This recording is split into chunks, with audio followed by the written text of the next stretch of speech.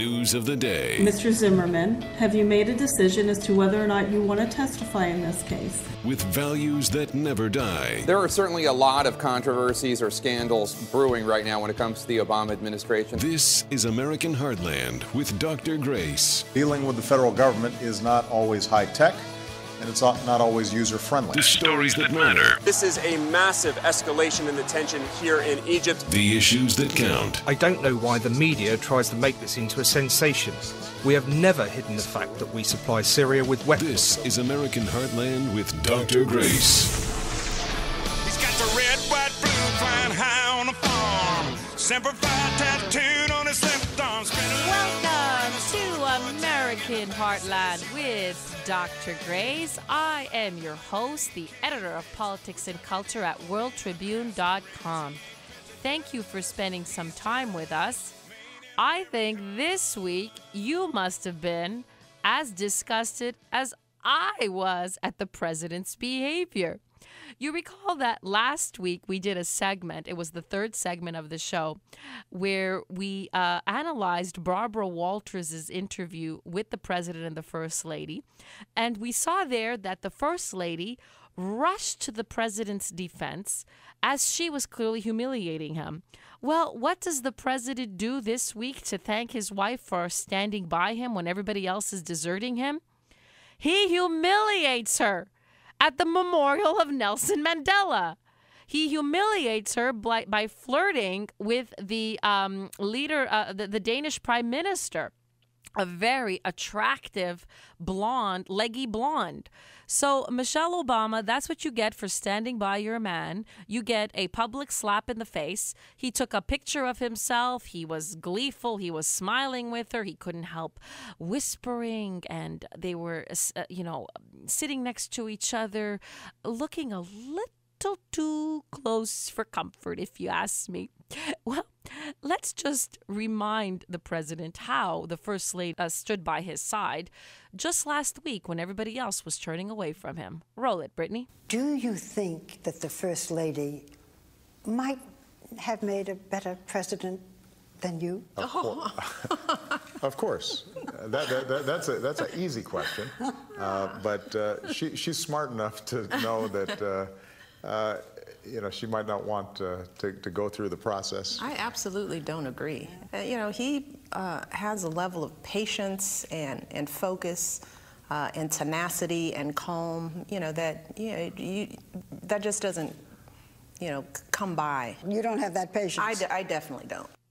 So there was the first lady. Everybody is deserting her man. The Democrats are souring on him. The young are abandoning him. The Hispanics are abandoning him. He's dropping in the polls. The public think he's untrustworthy.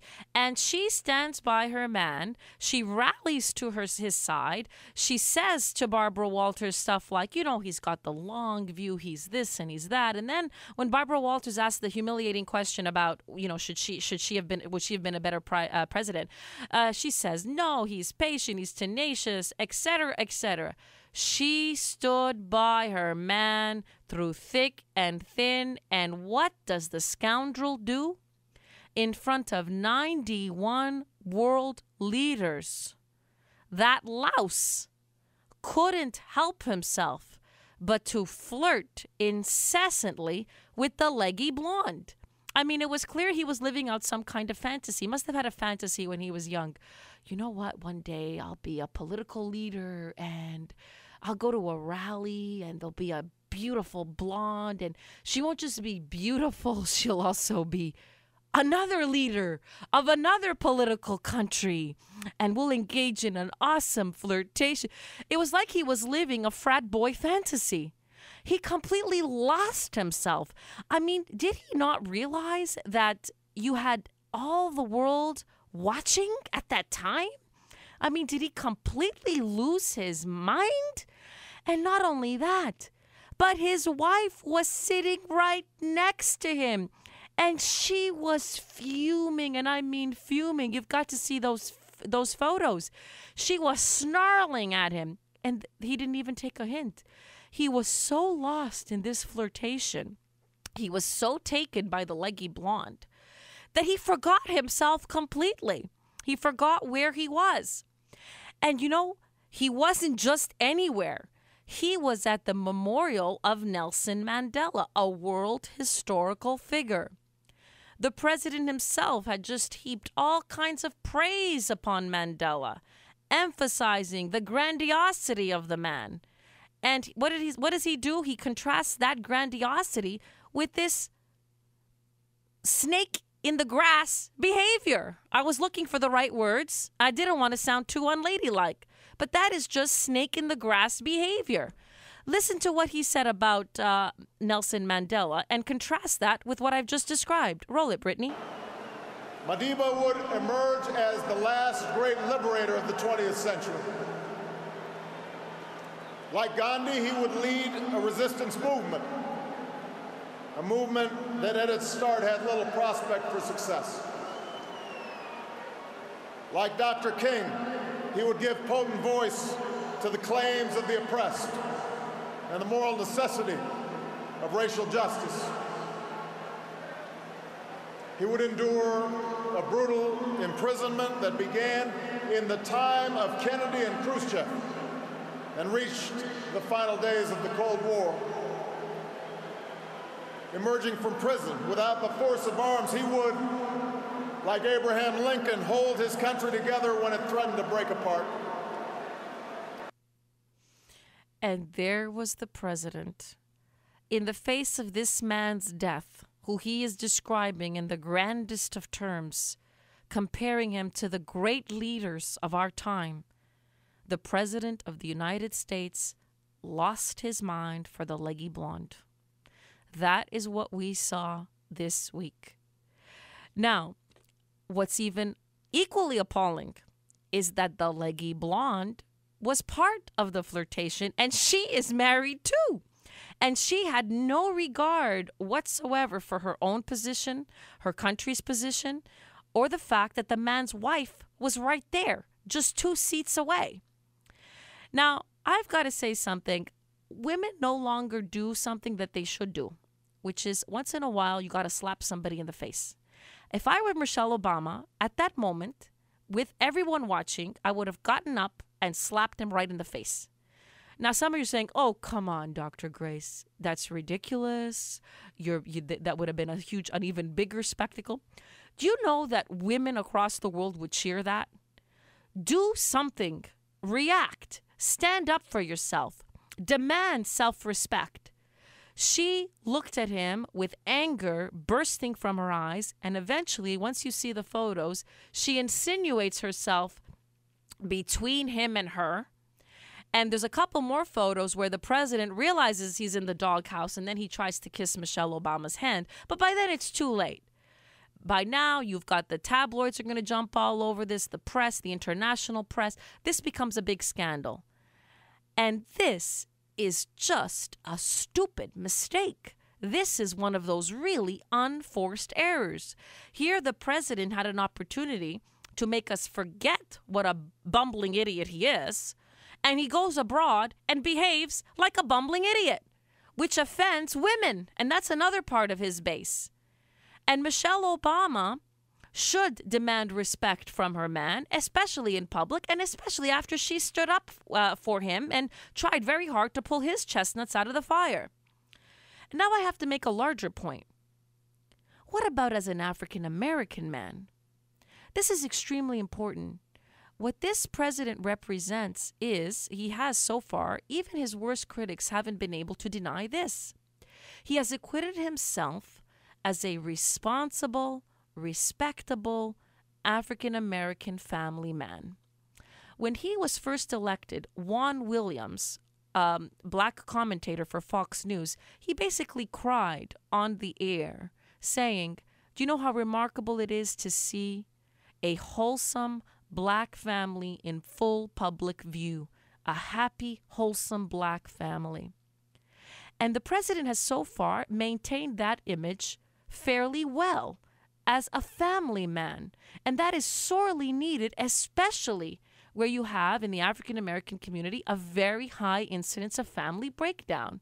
And here the president and the first lady have stood brilliantly for something different. And even his worst critics will always concede, well, look, he's a good family man.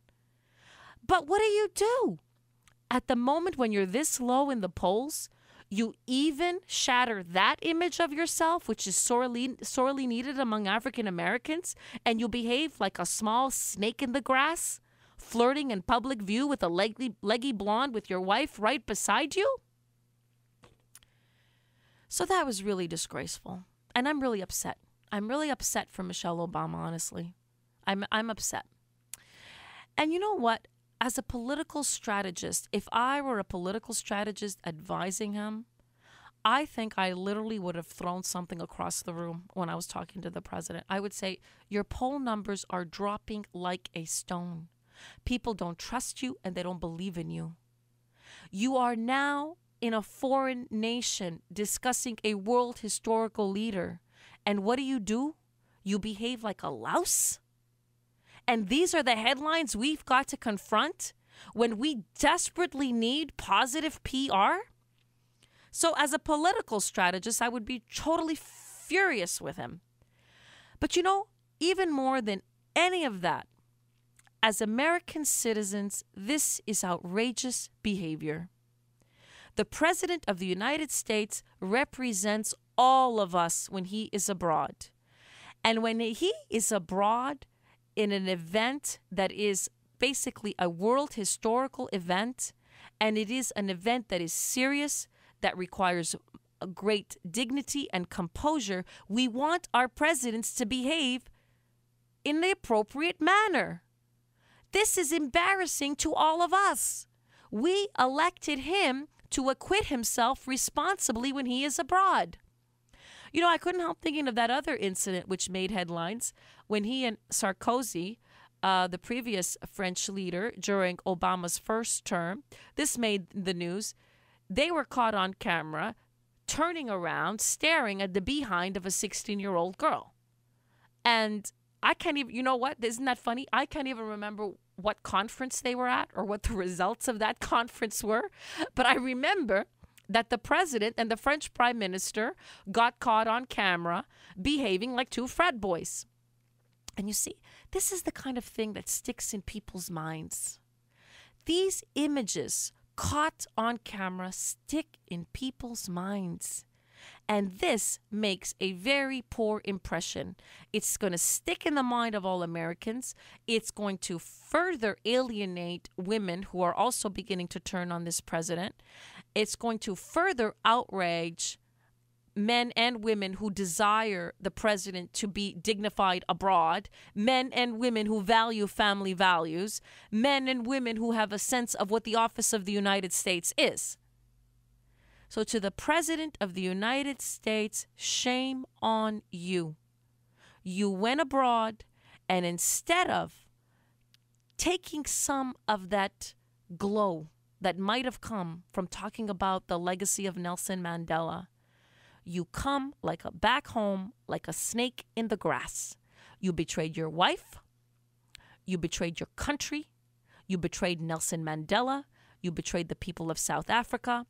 You betrayed the Danish Prime Minister's husband.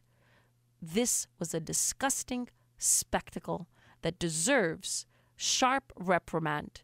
And I hope that you get what you deserve, which is your poll numbers continue to drop, because those poll numbers reflect a lack of confidence in you that you are clearly earning. This is Dr. Grace, the editor of Politics and Culture for WorldTribune.com. And we're upholding values that will never die, and we're putting the president straight in the doghouse. Well, the party was nice, the party was pumping. Hey, yeah. And everybody having a ball. Until the fellas started name calling. And the girls respond to the call. I hear a woman shout out, who let the dogs out? Who let the dogs out? This is American Heartland with Dr. Grace. The stories that matter, the issues that count. This is American Heartland with Dr. Grace. I live for the applause, applause, applause. I live for the applause, applause. Live for the applause, applause. Live for the way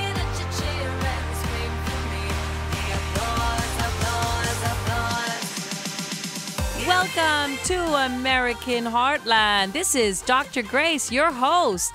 And who gets the applause this year? Who is Time's Person of the Year? It is a shocking decision, a surprising decision. Time has named Pope Francis as the Person of the Year.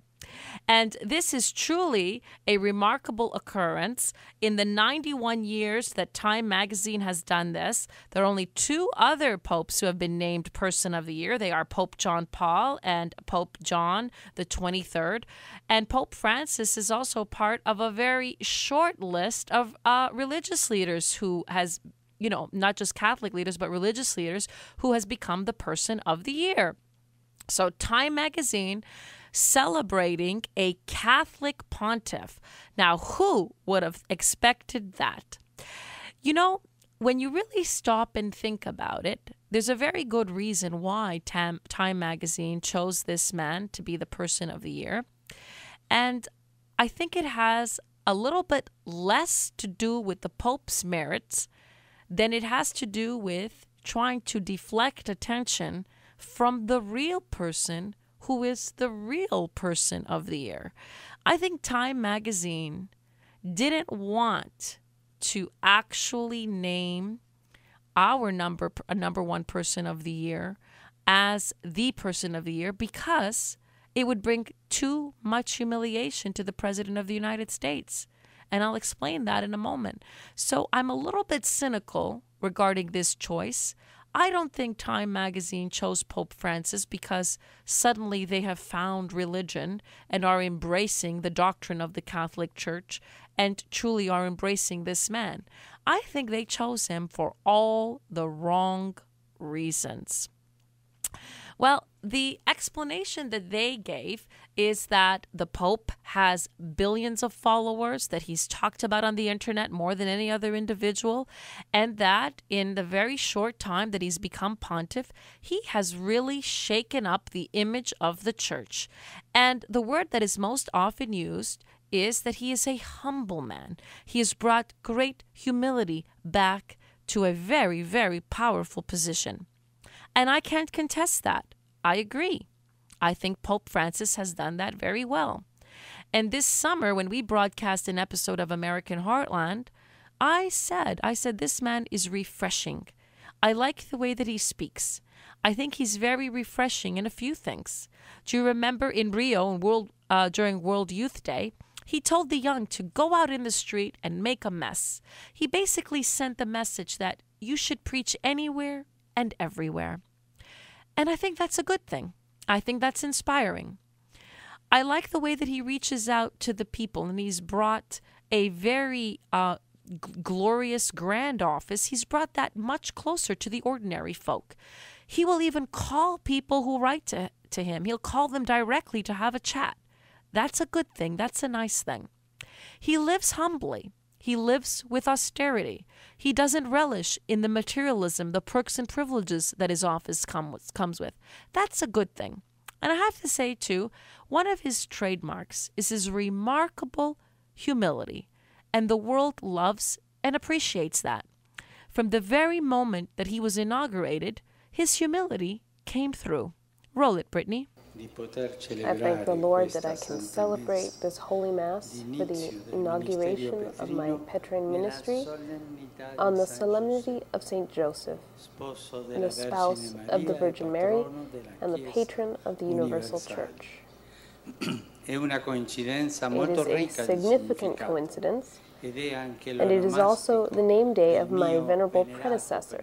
We are close to him with our prayers, full of affection and gratitude. Well, as you can hear, the man speaks with gentle words and simple words, and he's tried to take us all closer to the gospel. He's tried to take us away from the great controversial battles that his two predecessors constantly engaged in. And for a brief moment, I was one of those people who said, this is a good thing. We need to immerse ourselves in the gospel. We need to immerse ourselves in the simple language of Jesus himself. And I also embrace the pontiff and agree with the pontiff in recalling us to our duty to help the sick and the poor and the weakest among us. He does all of this beautifully. But I don't think that that's why Time Magazine has named him Person of the Year. Time Magazine has named him Person of the Year because he has made headlines in 3 ways that they really like. When the pontiff was asked a question as to whether or not an individual who has homosexual inclination but doesn't practice that homosexual inclination should be allowed to join the priesthood, he said in an off-the-cuff statement, "Who am I to judge them if they truly seek the Lord? Who am I to judge a gay person?" Oh, the press loves that. They love that. Show compassion to the gay people, and they'll put you on the cover of Time. Why else has Time Magazine named him? He also spoke very warmly about atheists, encouraging them to participate in good work. So he seemed to extend a very warm hand towards atheists. Oh, they love that. Time Magazine loves that. And the Pope has also addressed a society that is full of greed and materialism, is headed on the wrong track. He seems to be a critic of the excesses of capitalism. So they love that. Those are the 3 reasons that they have put Pope Francis on the cover of their magazine. But more than any of these, the major reason they put Pope Francis on the cover was because they didn't want to put somebody else who truly deserves it on the cover. And I want to take a few moments now to give you my countdown of the 5 people of the year. Number 5, and this is Person of the Year, you might want to say for all the wrong reasons, it's Miley Cyrus. Good girl gone bad, gone very, very, very bad. The Disney princess this year came out with a raunchy video, and then she followed it up with a raunchy performance at the VMAs. And it was a really deplorable performance, taking our culture to a whole new low. And we criticized it every step of the way, we who are standing on guard for cultural standards of decency. But she had an impact. And we've got to say, Miley Cyrus, she did it. She dropped our standards another notch. Number 4, and again, this is a Person of the Year in reverse in terms of a negative impact. And that is Kathleen Sebelius, our, illustrious secretary who headed up the disastrous, catastrophic rollout of Obamacare. This is a person, unless you were someone that follows politics like I do on a daily basis, most of you out there didn't even know her name. And now you know her name and you really dislike her because she truly does look like the Wicked Witch of the West. She is number 4 for colossal incompetence. Number 3, I would put Pope Francis as number 3.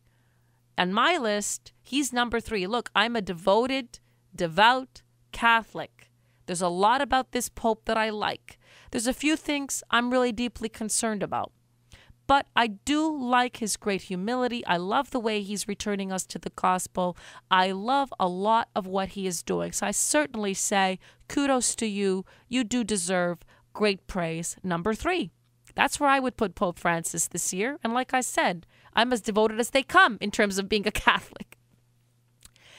Who do I think deserves an even greater mention as Person of the Year? I think number 2 is none other than Russian leader Vladimir Putin. Because this man basically prevented us from rushing into another war in the Middle East. He helped President Obama pull out of a disastrous Syria policy. And I've also got to say another Person of the Year in reverse. The United States is in retreat, and he is flexing his muscle. He's stepping in where the United States is fading. He basically became the de facto leader of the Middle East. In essence, as America signals that we're not that interested in being the world's cop, he signaled, you know what, I am. And he did so by clearly backing a Syrian leader and by calling out Americans many times on their disastrous course of action. He won respect around the world. So he's got to be number 2. But of course Time magazine doesn't want to say that, because to say that, you've got to be saying also that President Obama is doing a horrible job. That would only highlight that. Whereas Pope Francis doesn't highlight that. He just distracts attention from that. But we've got a number 1 person of the year, and can you roll the drum roll, Brittany? No question about it. The person of the year, the person of the decade, probably the person of the century, is a mild-mannered contractor, whistleblower, Edward Snowden, who, with great bravery and clarity, put his life on the line to warn us all that we are being spied upon and our liberties are being threatened. Roll it, Brittany. When you're in positions of privileged access, like a systems administrator for these sort of intelligence community agencies, you're exposed to a lot more information on a broader scale than the average employee. And because of that, you see things that may be disturbing, but over the course of a normal person's career, you'd only see 1 or 2 of these instances. When you see everything, you see them on a more frequent basis. And you recognize that some of these things are actually abuses. And when you talk to people about them, in a place like this where this is the normal state of business, people tend not to take them very seriously and move on from them. But over time, that awareness of wrongdoing sort of builds up, and you feel compelled to talk about it. And the more you talk about it, the more you're ignored, the more you're told it's not a problem. Until eventually you realize that these things need to be determined by the public, not by somebody who was simply hired by the government. Bingo! And that is the person of the year. Of course, Time magazine couldn't put Edward Snowden on the cover, because if you put Edward Snowden on the cover, you're sending a signal loud and clear that he is not a traitor, as the Obama administration has said, but that he is a hero, and that the President of the United States is supervising an intrusive state. He's done nothing to curb the powers of the NSA. He's only expanded them. And this betrays one of the cardinal principles of the left, too. So there's no way they would have put Edward Snowden on the cover. That's why they went with Pope Francis. But Edward Snowden showed courage, bravery, tremendous self-sacrifice. This man turned his whole life upside down. He has been named a traitor, and his life is in danger. Many people in the intelligence community want him dead. They have said, we want him, quote unquote, disappeared. And yet he has taken on an entire establishment, all in the service of the American people, crying out to protect our liberties. This man is brave. This is the person of the year, of the decade, and of the century. He is brave, and we're sending out this song to celebrate the man of our time, Edward Snowden. Just wanna see you. Just wanna see you. I wanna see you be brave. Just wanna see you. I just wanna see you. Just wanna see you. I wanna see you be brave. Just wanna see you. I just wanna see you. Just wanna see you. I wanna see you be brave. This is American Heartland with Dr. Grace.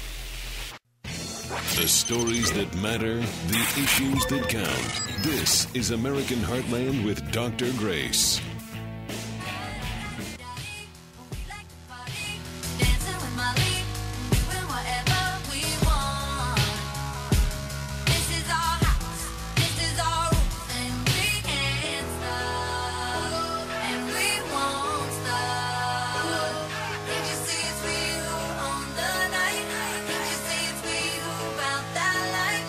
Welcome back to American Heartland. I'm your host, Dr. Grace, the editor of Politics and Culture at worldtribune.com.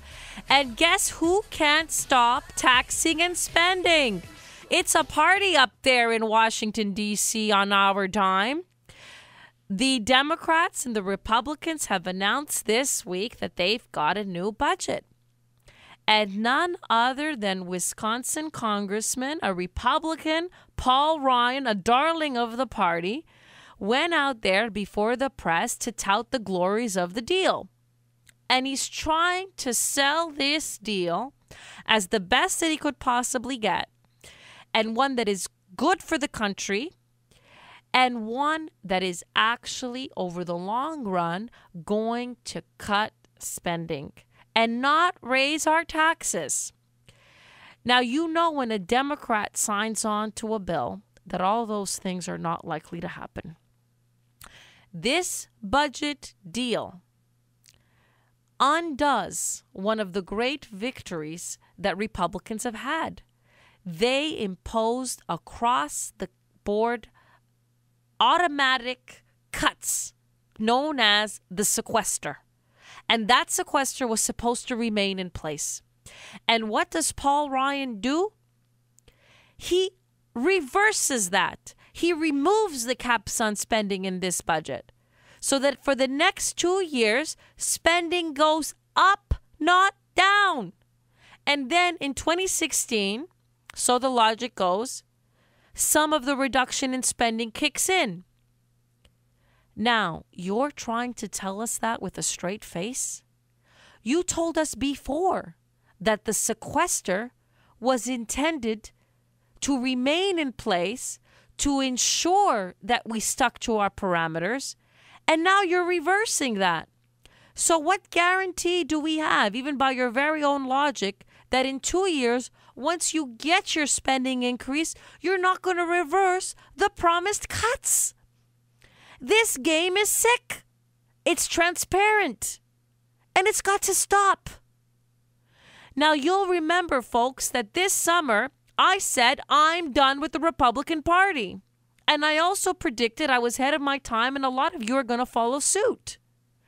You know what the Republican Party is like? It's like that crummy boyfriend that your best friend is dating, and you keep calling her on the phone every night, and she's crying, saying, he just mistreated me again. And you tell her, I don't know how to break this to you, but you've got to end the relationship. And she says, yeah, I think you're right. And then the next day you call her and they're together again. And this goes on and on and on. And after a while, when she calls you, you don't want to talk about it anymore. Because you can see clearly when someone keeps betraying you, unless you take action, that betrayal won't stop. And this is what we see with the Republican Party. We just had the sequester, and now the sequester is gone. And listen to what Paul Ryan is trying to tell us about how this deal is good for the country. Roll it, Brittany. This bill reduces the deficit by $23 billion, and it does not raise taxes, and it cuts spending in a smarter way. From the outset, we knew that if we forced each other to compromise a core principle, we would get nowhere. That is why we decided to focus on where the common ground is. So that's what we've done. That means to me a budget agreement that reduces the deficit without raising taxes and replaces some of the arbitrary across-the-board spending cuts with smarter, permanent reforms that pay for this relief. And the truth of the matter is it does none of the above. It doesn't reduce the deficit, not anytime soon. We're supposed to expect that it will in the future, but it doesn't do that now. And he says it doesn't raise our taxes. No, you know what it does? It takes our money a different way. Instead of calling it taxes, you're calling it fees. But I'm still hearing only one sound, and that's the giant sucking sound of money being taken out of my pocket. This budget is pure and simple another tax and spend budget. And in fact, one of the individuals who said it most clearly is Newt Gingrich himself. He said it in an interview. Let's call it for what it is. I want to quote this, what Newt Gingrich said. Quote, Republicans made the calculation that they want to get to the election with no more fuss, focus on Obamacare, and retake the Senate. So he produced a budget that raises spending and raises taxes. It's as simple as that. End of quote. You got it. It's as simple as that, with Washington speak thrown in. With Paul Ryan trying to tell us that this is medicine we really should swallow, that actually in the long run it's good for the country. Listen to how his partner in this bill, Senator Murphy, spun it. Roll it, Brittany. For far too long here in Washington, D.C., compromise has been considered a dirty word, especially when it comes to the federal budget. So I am very proud to stand here today with Chairman Ryan to announce we have broken through the partisanship and the gridlock and reached a bipartisan budget compromise that will prevent a government shutdown in January. And how does it do that? This isn't compromise. It's another C word. It's called capitulation. So here, Paul Ryan is basically capitulating his principles. And I said it this summer. I said, listen, you want to stare reality in the face or you don't want to stare reality in the face. The Republican Party's core principles are to limit the role of government in our lives. But what's actually happening? Government keeps growing. Government keeps getting more intrusive. The Republican Party is committed to upholding family values. But what keeps happening? Family values are being flushed down the sewer, faster and faster with every passing day. So on all the things that matter most, the Republican Party is not succeeding. And just look at the evidence. You have people that the Tea Party has elected. Somebody like Paul Ryan. He's been a darling until now. And now he simply turns on a dime on the very own principles that he touted. And what about Marco Rubio? He was the casualty just before him. Remember, Marco Rubio was being talked about before as a leading possible presidential candidate. He was the darling senator of Florida, another Tea Party candidate. And what happened to him?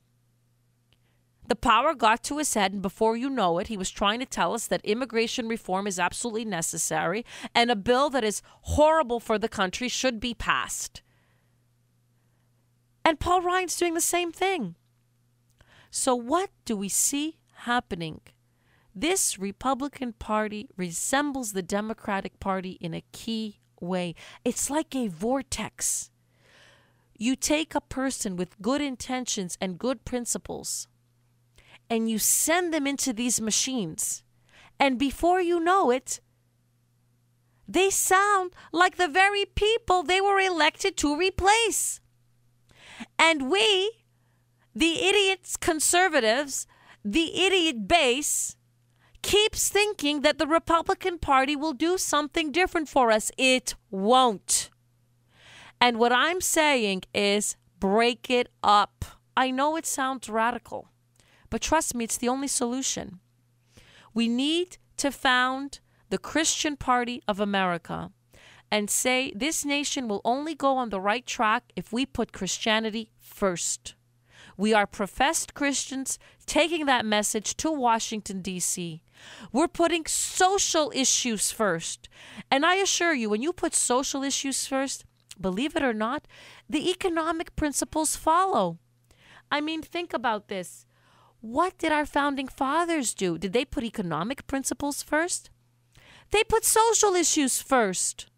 When they wrote the Declaration of Independence and the Constitution, did they say we're doing this because we want more money in our pocket? No.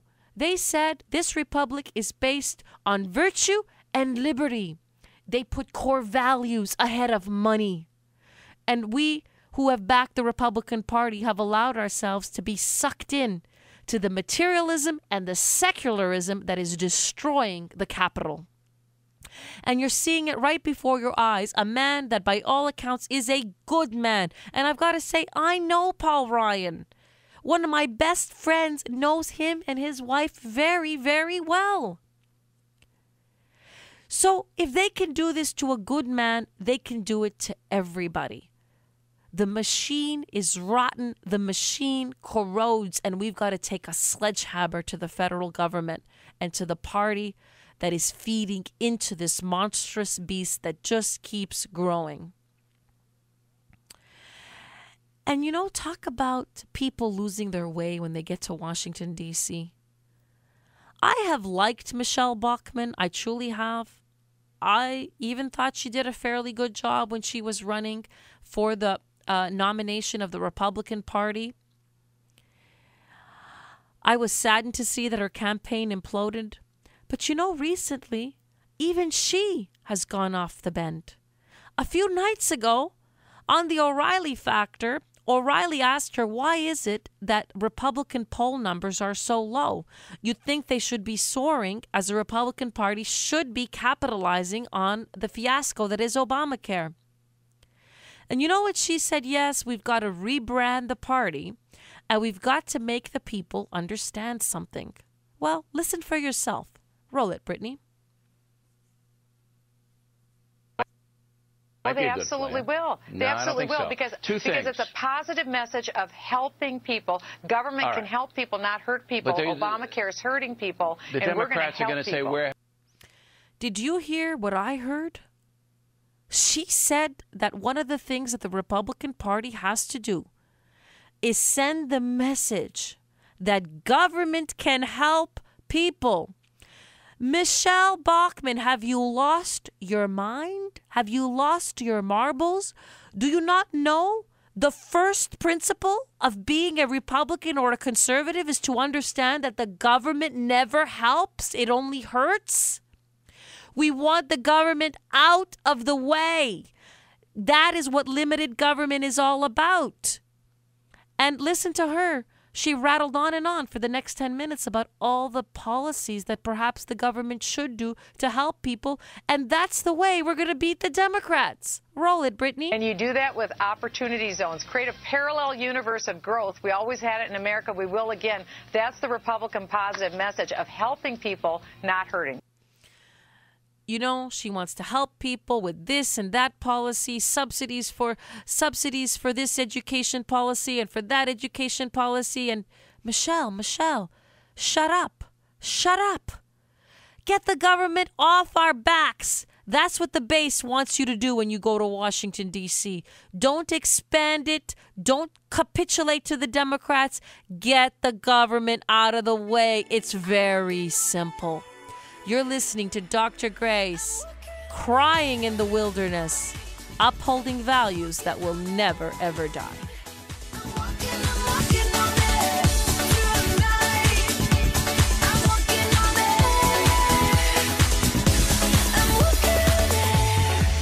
The stories that matter, the issues that count. This is American Heartland with Dr. Grace.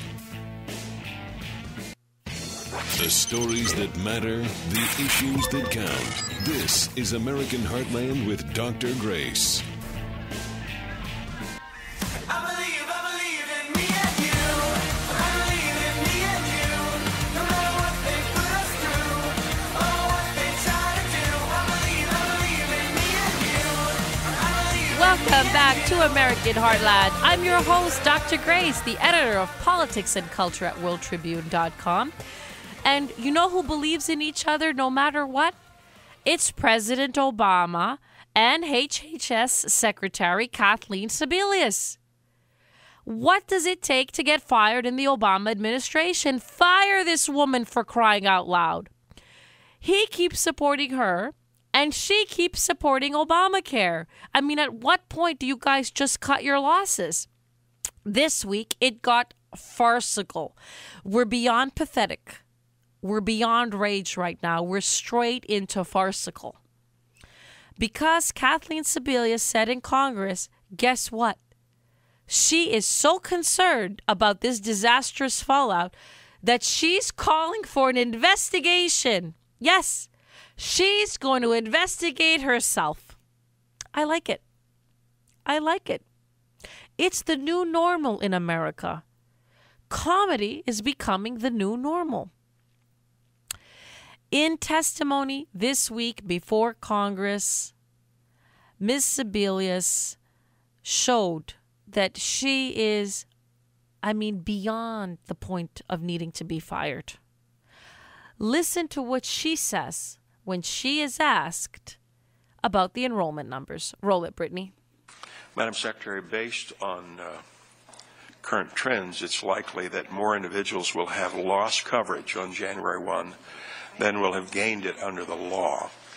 HHS released data this morning stating that approximately 364,000 Americans have selected a plan through a state or federal exchange. Is that correct? Yes, sir. Of these 364,000 Americans, do you know how many of those individuals will actually have coverage in effect on January 1, 2014? Sir, once they pay their premium, they'll have coverage in effect. So you don't know. These are the ones who've just selected a plan but haven't paid their first payment on their premium. Some may have paid, some may not. We're giving you the enrollment numbers. So they're now giving us the enrollment numbers, which are very low. And at this rate, we'll never make the $7 million that we need to make in order for this program to have any chance of success by March. And they're not telling us exactly how many people have paid, probably because they're not truly sure. I think that's what was evident here. We know from previous testimony they haven't finishing the back end part of the website. So it is as clear as daylight that this program will fail. At this point, if I were advising the president and the HHS secretary, I would say, listen, guys, we need to cut our losses as soon as possible because this ship is sinking and it is sinking really, really fast. The president needs to show to the country that people who are clearly incompetent, people who have failed at their jobs, must be axed. You know, perhaps like private sector velocity. Remember they wrote that in defending the relaunch of the website, that now they're working at private sector velocity. How about private sector velocity when it comes to firing people? This woman in the private sector would have been gone yesterday. Yesterday is even too late. And, you know, it gets worse. In testimony, she was asked about the hundreds of millions of dollars that have been spent on a website that isn't working and isn't finished. And she said clearly that she doesn't know where $300 million of that went. So not only do we not have the proper enrollees, not only was the website not working, not only was the website not finished, now there's massive misappropriation of funds at stake. In addition, the secretary kept being evasive and clearly incapable in addressing all the questions that Congress was asking her. Roll it, Brittany. Well, Mr. Waxman, what I find is a lot of people are eager for information. They are confused by what they read and hear. And frankly, the launch didn't help that. But as people understand their options and choices, I find that there is enormous enthusiasm, often huge relief.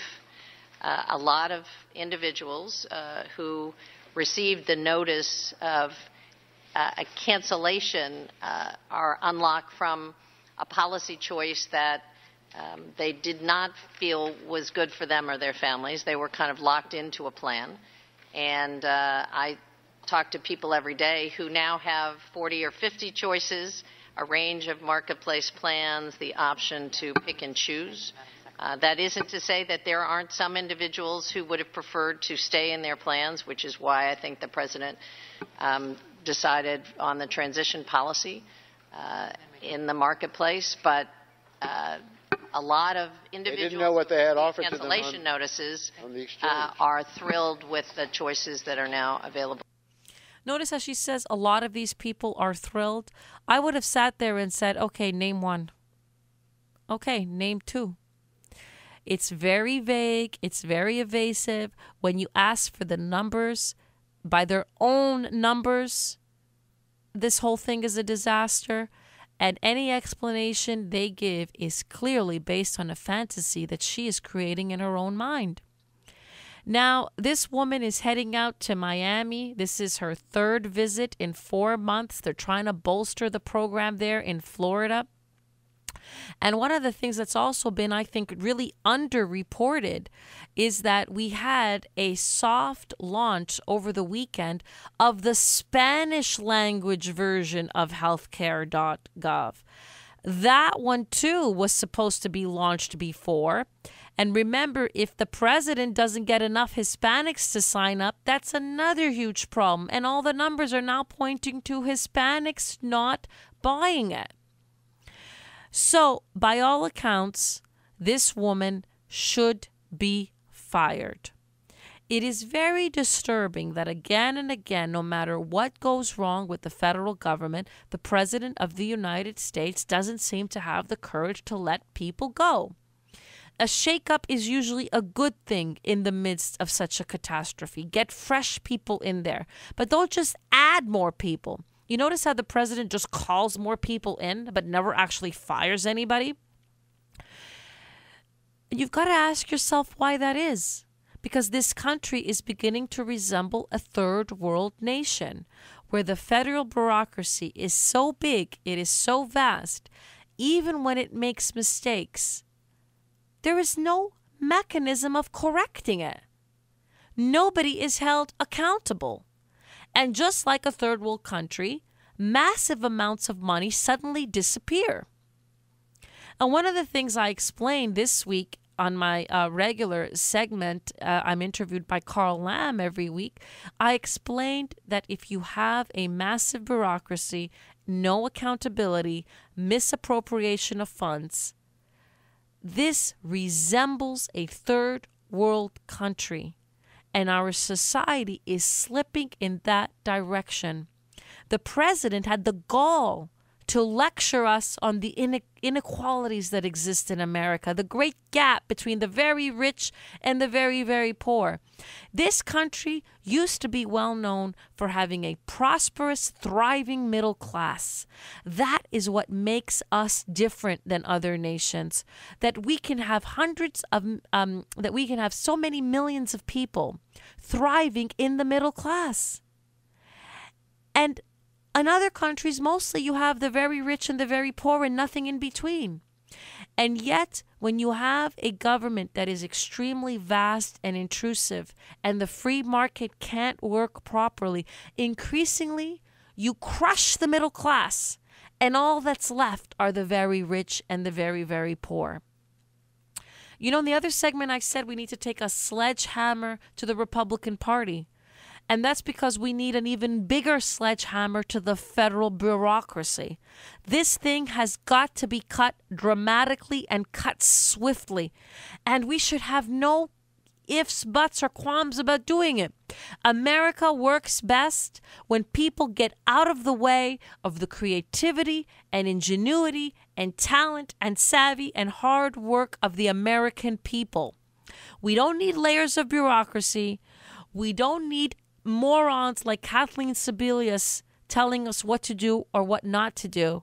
And we certainly don't need a president like this man, President Obama, who can't hold anybody accountable. We need to return to the vision of the founding fathers, which is keep government small and out of the way so that all the creativity and ingenuity of the American people can burst forward and result in tremendous prosperity for the middle class and an economy that is the envy of the world. You're listening to Dr. Grace, the editor of Politics and Culture at worldtribune.com, and I am upholding values that will never, ever die.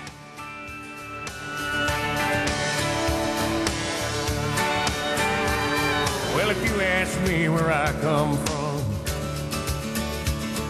here's what I tell everyone. I was born by God's dear grace. The stories that matter, the issues that count. This is American Heartland with Dr. Grace.